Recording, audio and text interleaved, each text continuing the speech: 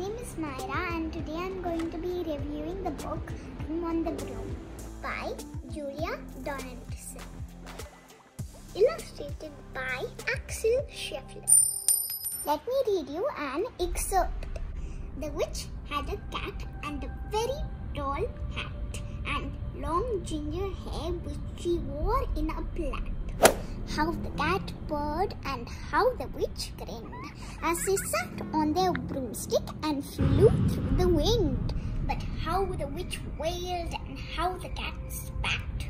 When the wind blew so wildly, it blew off the hat.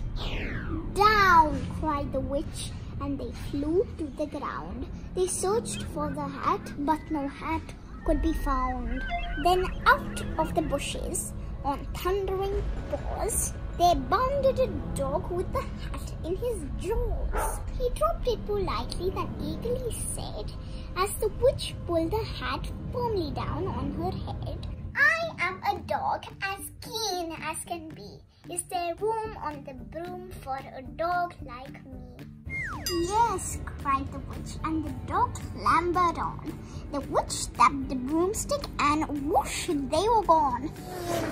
Broom on the Broom is a fun story of 3 animals who help a witch find her hat. In return, all they want is a ride on her magic broom. I love stories that rhyme, don't you?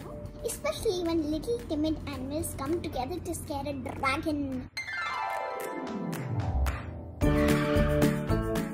There's strength in numbers, and that's what great friendships are made of. I love the illustrations. In fact, I know what I'm going to be this Halloween. If you like this book, you're sure to like the movie. I give this book 5 stars. Bye for now.